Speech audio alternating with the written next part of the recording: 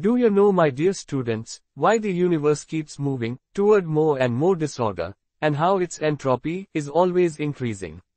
Second law of thermodynamics says that in any natural process, the total entropy of a system and its surroundings always increases. Every star shining, every engine running, every living thing moving, all these actions use energy.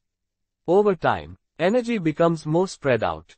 Systems become more disordered. So the universe moves toward higher entropy.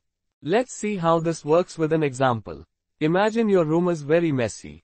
Clothes are on the floor. Books are scattered everywhere. This is a high entropy state because it's very disordered. Now, you decide to clean your room. You pick up the clothes, put the books back on the shelf, and arrange everything neatly.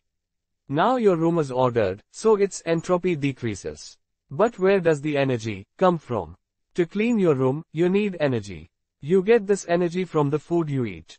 Your body burns calories to move, bend, and lift things. When your body burns food, it releases heat and carbon dioxide into the air. This process increases entropy of the surroundings. Overall, entropy still increases.